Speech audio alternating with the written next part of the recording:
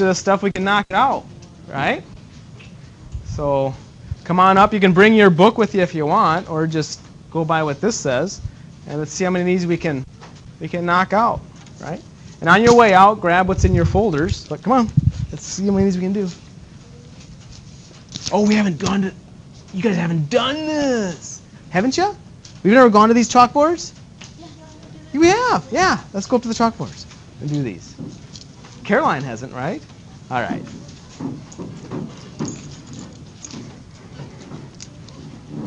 So bring your book with you. Spread out as much as you can.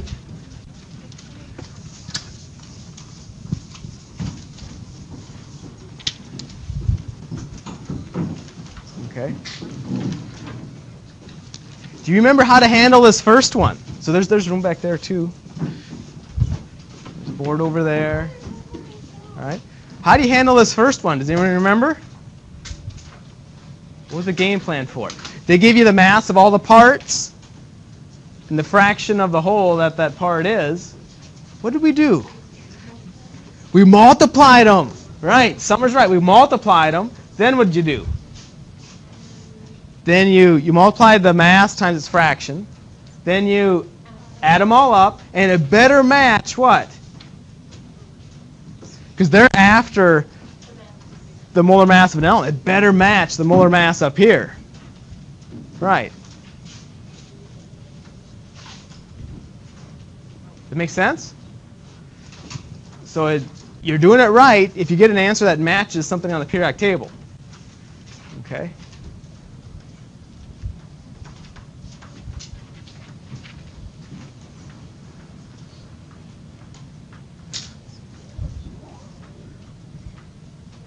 Make sense?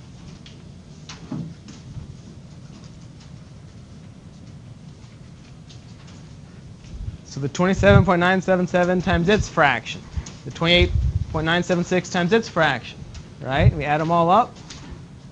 Hopefully we're going to get something on the periodic table.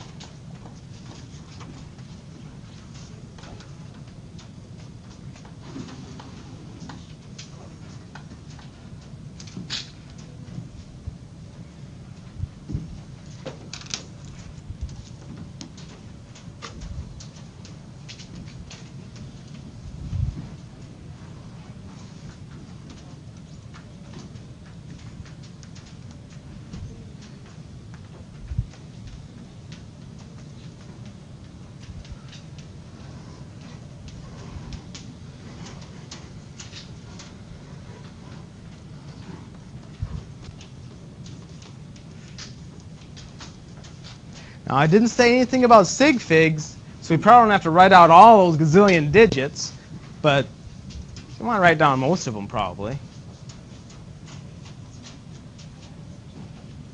Do you want not sure what to do?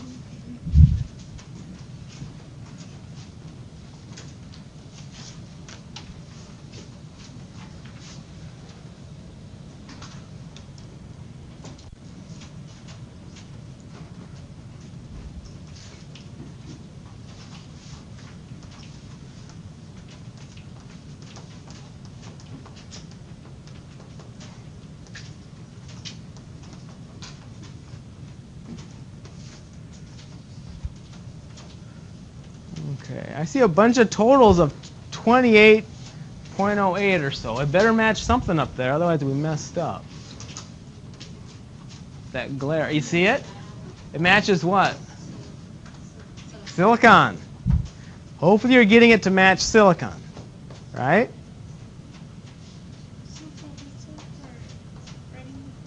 Well, we'll get to that. We'll get to that one. Just wait a little second. All right? That makes sense? So whether you got the final answer or not is not what the goal of this is. The goal of this is for you to see this type of question and know immediately what to do. Right? Do you see that? When you see a question that has its mass and these abundances, know exactly what to do. Because you're going to have 10 questions. So you want to know exactly what to do on every single one. You're going to multiply them, add up the parts, and it better match something over here. Make sense? Okay, on the board, write your answers to 78A there. Name those guys. Write your answer for the name of Na2SO4 and Na2O. Okay. It's okay if you didn't quite finish 54, just so you know what to do when you see a question like that. Write down your answers for Na2SO4 and Na2O. Now, let's say you have no idea, right? Would you guess for either of the, yeah, you're going to guess, but would you guess di-tri-mono stuff? Definitely no, because you see a what? A metal. If you have no clue, don't guess mono, di, tri, tetra, nothing, because there's a metal there. It's got to be the cation and the anion. Either you know the names or you don't. But don't guess mono, di, tri, nothing. So the first one, sodium sulfate. Right. Now why is there a 2 there under that sodium? Because the 2's on the top with the sulfate. Exactly. How about the next one, Na2O? Write down its name. The name of the cation, the name of the anion. Sodium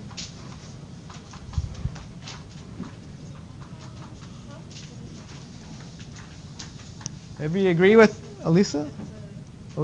Sodium oxide, right? Sodium oxide. Good. Write the formula of lead 2 permanganate. Write the formula of lead 2 permanganate.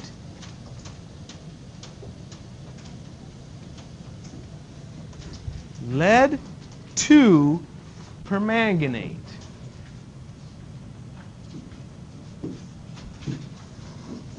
Lead 2 permanganate. So either you remember what permanganate is or not, but most everybody remembers the PB part, and the PB is the lead.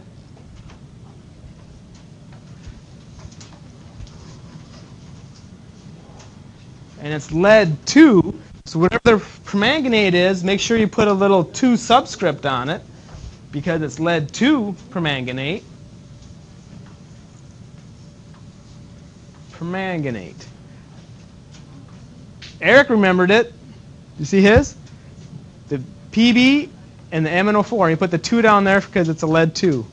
Permanganate's MnO4. Yep, permanganate's MnO4.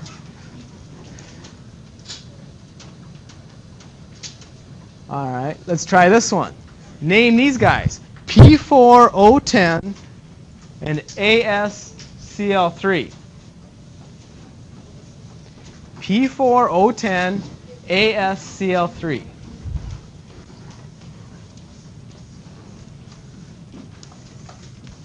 So the game plan is what? Do you see any? What are we looking for? First with an M. Metals. If you don't see any metals, use the Greek stuff, right? Name the first element, name the second element, but add an IDE to that second element.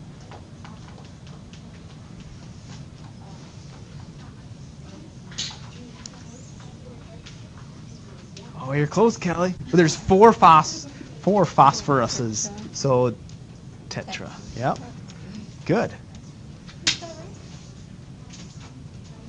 Tetra. P is phosphorus. Tetraphosphorus. What oxide? Deca or dec. Tetraphosphorus decoxide or deca oxide. How about AsCl3? What was As? Arsenic. As is arsenic. You could say monoarsenic, but arsenic works. Last part would be trichloride. Good. Arsenic, trichloride. Let's do a balancing. Balance that. Now, I don't know if you remember doing this, but in this balancing game, the trick was really to know what to balance first. Which element would you definitely not want to balance first? Do not balance this element first. Which one? O, because O shows up everywhere, right? That's the thinking that I use anyway. It seems to get me to the best answer quick. See what to try to balance first. Just don't do the O because he's everywhere, right? If there's an element by himself, you'd balance him last, but there isn't one by himself, so just don't balance O first.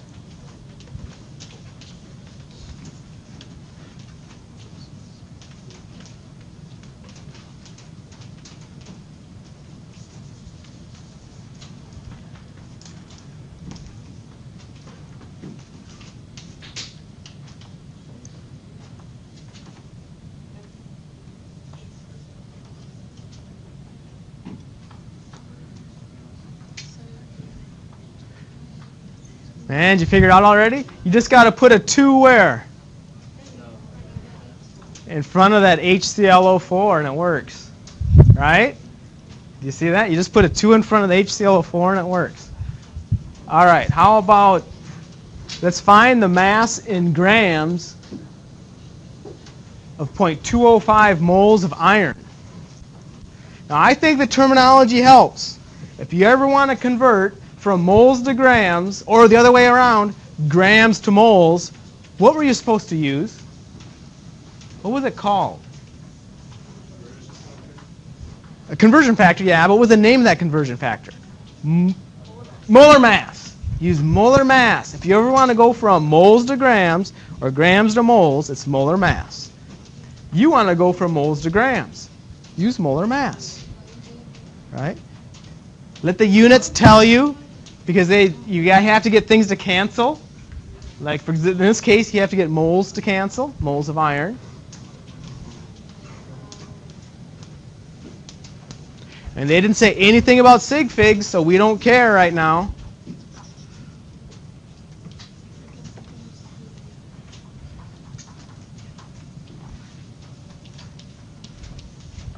Yeah, look at Kelly's. See what she's doing? She's got it. She looked up the molar mass of iron. That's one thing I suggest, Kelly, and that's put a G right there. Hang on to those units because they are really going to help you. Like Alyssa's got. She's got her moles and her grams. Make sure you put all that stuff in there because these conversions are just going to get uglier. Keep all those units.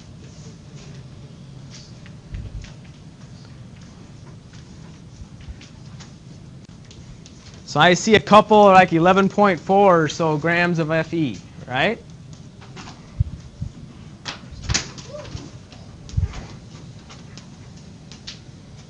Okay. Around 11.4. Try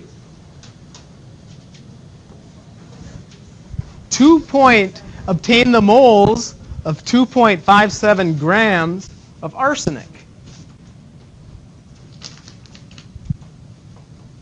We're going from grams to moles, still molar mass. Grams to moles, moles to grams. Use that conversion factor Eric was talking about, molar mass. 2.57 grams of arsenic. Get it into moles.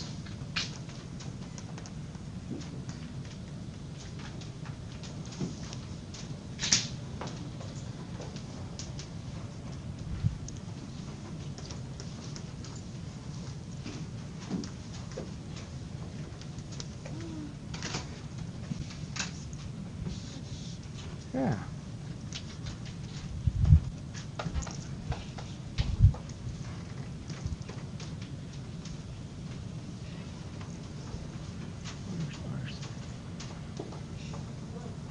There it is. Priscilla, it's right there. 74.92.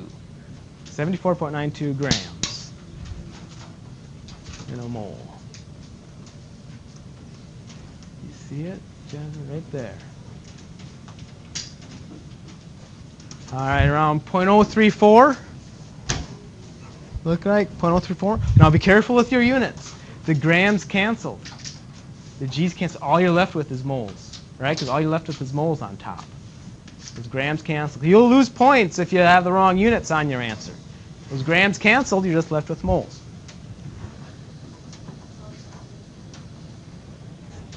Adipic acid. It has 49.3% carbon, 6.9% hydrogen, 48.3% oxygen. Its molar mass is 146. What's the molecular formula? What was the game plan to do this? Change them all to grams. Good. And then what'd you do? Divide it by the molar mass to get everything into what units? Convert all the grams to what units? You want to remember?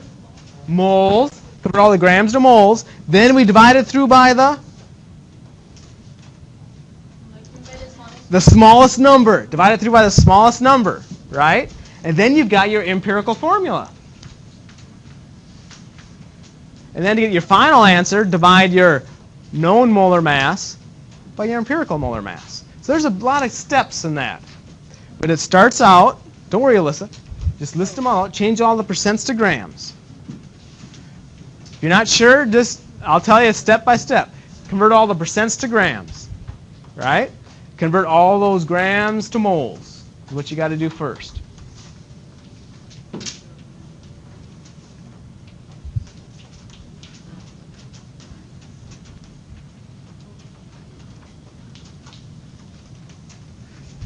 Just list them all out. Aaron probably would steal space with poor Paul. He doesn't need that whole big board all by himself. Oh, no, he doesn't. He isn't by himself. I guess you just got to write small. So convert all those grams to moles. Then we're going to divide through by the smallest to get the simplest ratio of moles there.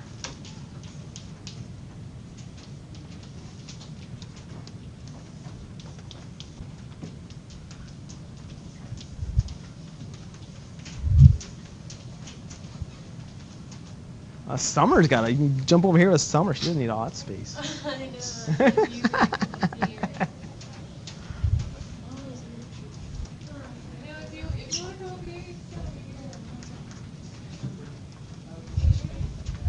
Okay. See what to do? Oh, it's just I didn't know which problem we're doing. Oh, yeah, I skipped that one. We're doing this one.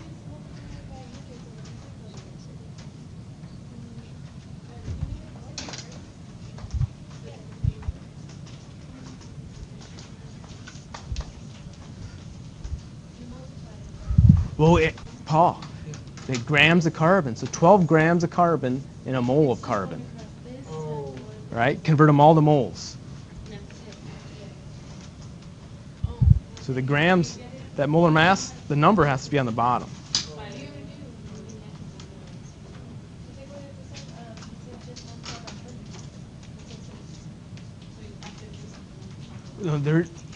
No.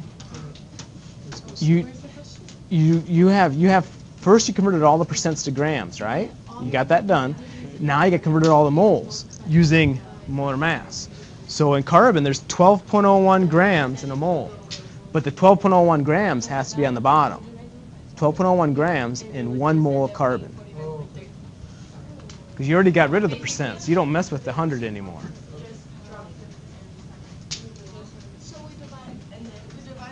Now you pick the smallest one and divide it through by all of them by that smallest one. You got 12.01 G's of C in a mole of C.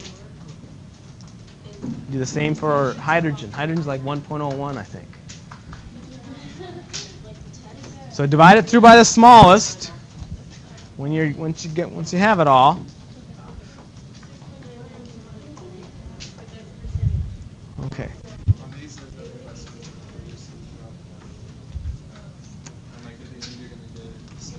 So yes, you have to divide it through by the small. That's the next step. So divide everything by 2.73.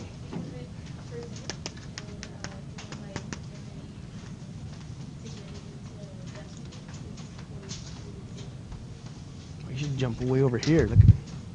I didn't really. You're encroaching on poor Alyssa's space. Okay. Okay, so You have to times this by 2, right? not only him, but all of them. All right.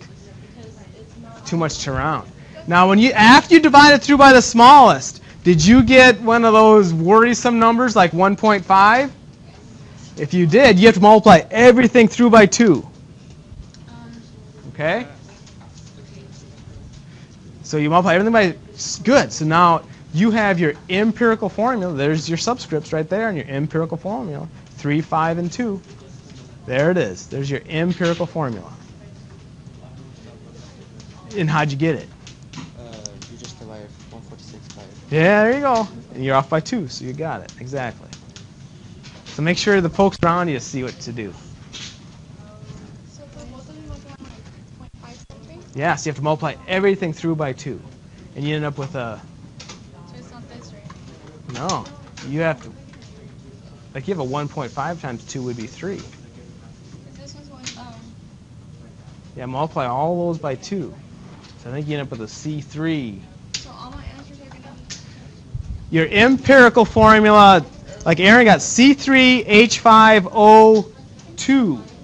C3H5O2 should be your empirical formula, right? Because you had to multiply everything through by 2. Then you have to get your molecular formula by doing what Aaron did and some other folks did. Divide the molar mass, 146, by the empirical molar mass. So C3H5O2, 3 carbons, 5 hydrogens, 2 oxygens. It's around 70, 73 or so. And then you're going to get 2, so that means you're off by 2.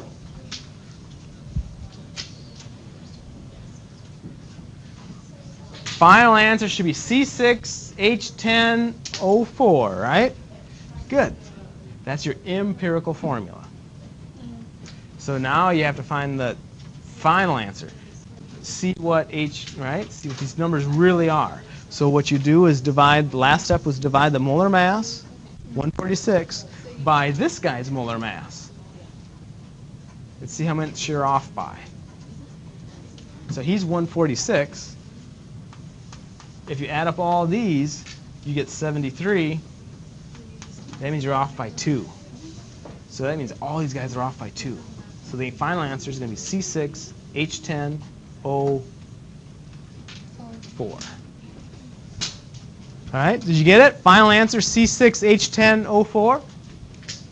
So on the exam, you're going to see this question, right? They give you the percents. They give you a molar mass. What's the formula? Know what the steps are, right? Convert all the percents to grams. Convert all the grams to moles. Using what mass?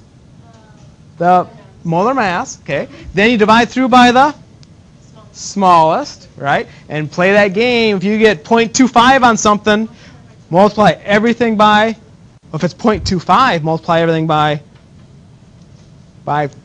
4. Right? If it's 0.5, multiply everything by 2. The other one was 0.33333, multiply everything by 3. Right? And then you have your empirical formula.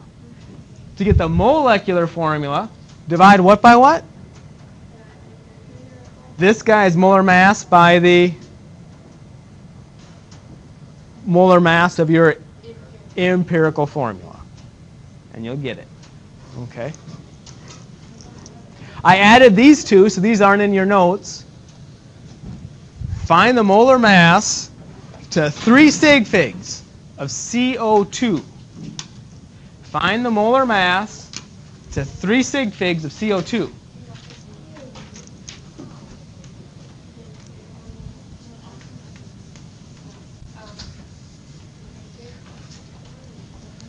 Find the molar mass to 3 sig figs of CO2. So how do you do that? How do you find molar mass of anything? You look where? Add up all the where? Right? Can we do any rounding? Yeah, or these, yeah. But we find the molar mass on that chart or this chart, but don't do any rounding yet. Right? Do the rounding at the end. Right? A carbon and 2 oxygens And don't do any rounding until we're all done here. Right? How do you find molar mass? Right? You add everything up on the periodic table. But they're worried about sig figs, so don't do any rounding to the very end. Priscilla, you're so close. You just can't forget units, because I'll dock you for units. And your final answer, you have to have units. And Paul, you're going to get screwed if you round. You can't round. When they say, you're perfectly fine if they don't say this. But if they say sig figs, you can't do any rounding until the very end. So that has to be 12.01. That has to be 15 point whatever. It's because in this chart it comes as 12 and 16. Oh, then you're fine. If you're using this. Oh, okay. Yeah. But if you're using that, you use all those digits. Oh, so I said You have to use all the digits, right? But if you're using this one, use all the digits they give you in there. oh, okay. Good. Thanks for showing me that, Aaron. So I guess it depends on what periodic table you're using, right? Depending on how many digits you're carrying. And make sure, Summer, you have to have units. Okay, now they want 3 sig figs. So possible answers are, where's one? 44.0. What are the units? Grams per mole. So 44.0 works. Or what Aaron's got, 4.40 times 10 to the 1 grams per mole.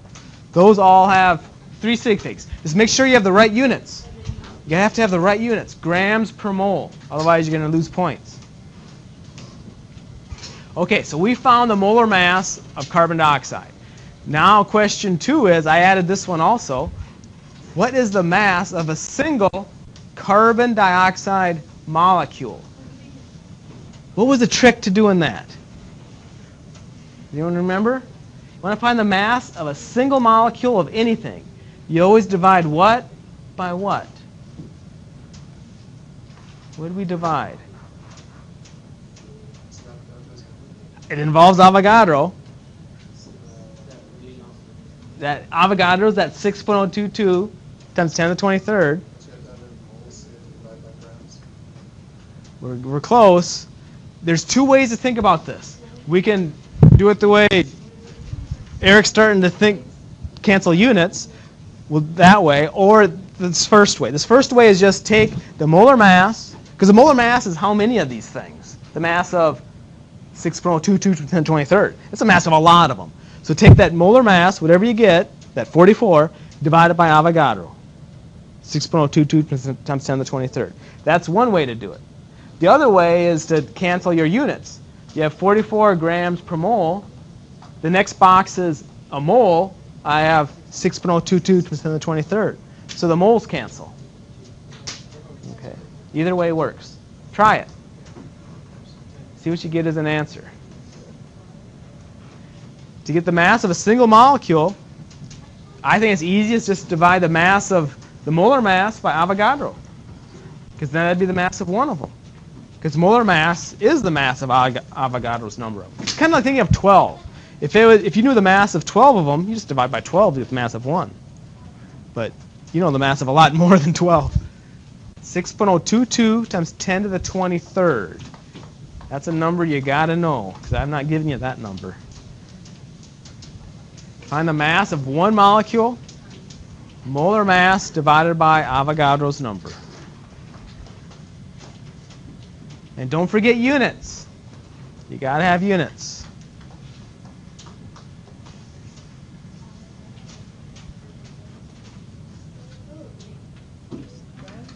It's just going to be grams because yeah, and the moles technically they canceled. Okay. Let's see, if you're not so sure about that one, this is how we did it in class probably.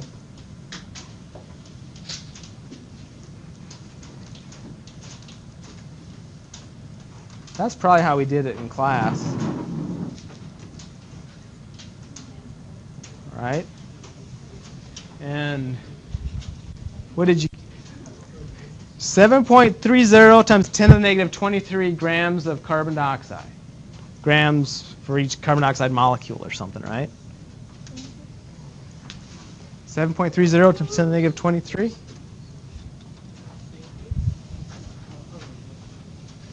Okay. Good. Well, grams. You're left with grams. Because that's really grams per mole, and this is kind of really per mole. Moles. So the moles cancel. But you end up in grams. 7.30 times 10 to the negative 23. This 1.132, I think, is the last question that's kind of different than everything else is kind of the same thing over again. 1.132, ethyl acetate. In the second sentence, it says, an experiment requires 0.035 kilograms.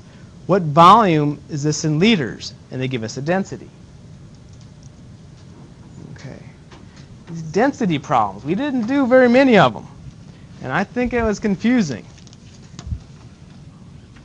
Okay. Eric's got an answer. Oh, this is an interesting way to do it. Slide over, dude. This is an interesting way to do it. Right? He knows the equation for density. That's how he did it this way. He said density is mass over volume. Now, where you got to be careful is the units. Right? Here's where I think he might have messed up. I think he converted the wrong way. But so you can do it the equation way, but how we did it in class is this.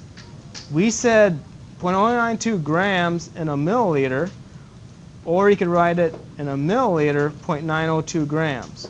We used it as conversion factors because we were really big on conversion factors. So this is coming from the density. So if you write the density this way if you want mils to cancel.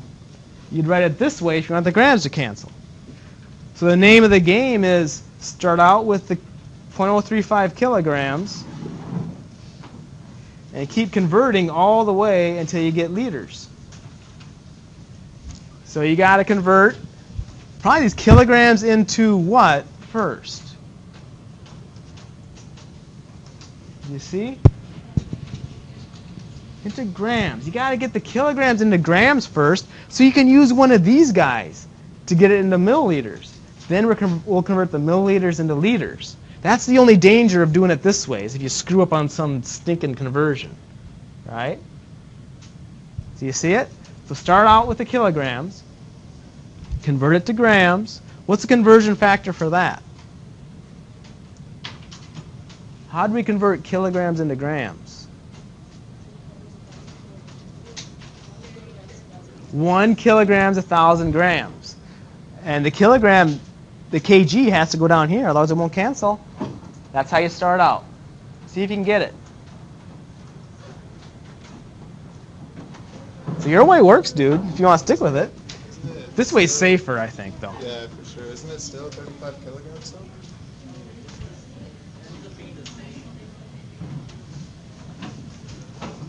Because remember, I converted it at 35 kilograms. Oh, the kilo and the thousands are going to cancel on you. Because you have maybe, I think. I have to. It's hard for me to do it in my head. 35 kilograms, 1,000. 35 kilograms, 1,000 grams in a kilogram. Keep going. Maybe it's stuff would cancel on you. I don't know. I don't think so. All right, do you see what to do? Put the 1,000, 1 kg, like Alyssa said, 1,000 grams. And then you're probably going to use one of these guys to get the grams to cancel. And then convert the mils into liters. All right, so the kilograms are gone. Now you got to get the grams to disappear. So it looks like it would be this one.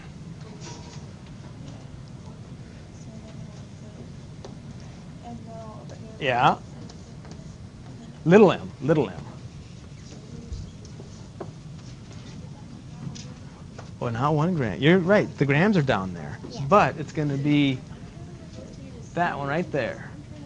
A mil is 0.902 grams. Oh, okay. That's how we'll get it into volume units. So you're close. The G's have to cancel. But we're going to get it into volume, we're going to use the density. 0.902 G's is 1 ml. Yeah. That's because that's what it said. The density's 0.902.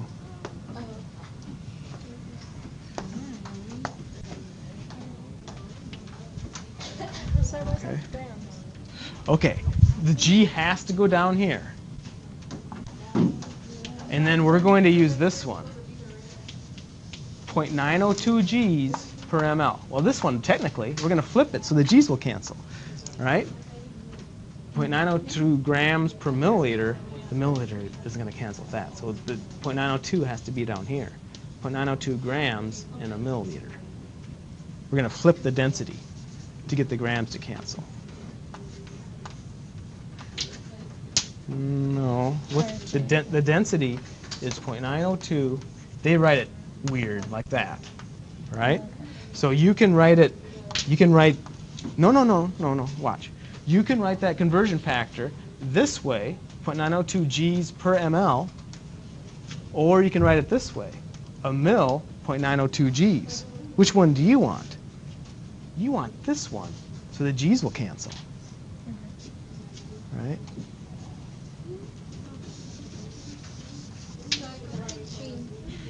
No, keep going. Don't stop. Just keep going. Just keep going. 0.902 G's in an ml. Right? Because they told us the density was this. So you can write that two ways. You can write it this way, or you can flip it. Where you want this one, so the G's will cancel. Then go into liters. Oh, there's 1,000. Oh, you got another zero there, right? Now you want to get into liters. So an ml and liters. Now where's the 1,000 go? This will be a liter up there. So 1,000 liters? No, it's the other way around. 1,000 goes with the milli. Kind of like well, no, that's different. That's grams to kilograms. Okay. You got 3.88 times 10 to the negative 2 liters. Oh. Yeah, that's what Eric got. So you could write your answer like Eric's, put 0.039 liters, or 3.88 times 10 negative 2 liters. Either way works. They didn't even care about sig figs, so we really don't care about sig figs. Right? Makes sense? So come by tomorrow around 7:30, 204 Mets, and we can practice some more. This is Oh, good. That ml does. Oh, 1. ml. And then Big L. All right, and then you got to keep going. So then I put ml. ml down here. And then 1,000. Well, where's the 1,000? 1,000 goes with the mLs. Oh. 1,000 millis in a So it's whole. gonna be like this. Yeah. Except the 1,000's gonna be with the milli. So tomorrow, 7:30, room 204 Mets. Come by if you have some questions. I'll be around, especially this afternoon. Did it work? I had the same answer. Good deal. But you're not going to be available to like record today, right? Yeah. Well, hang on.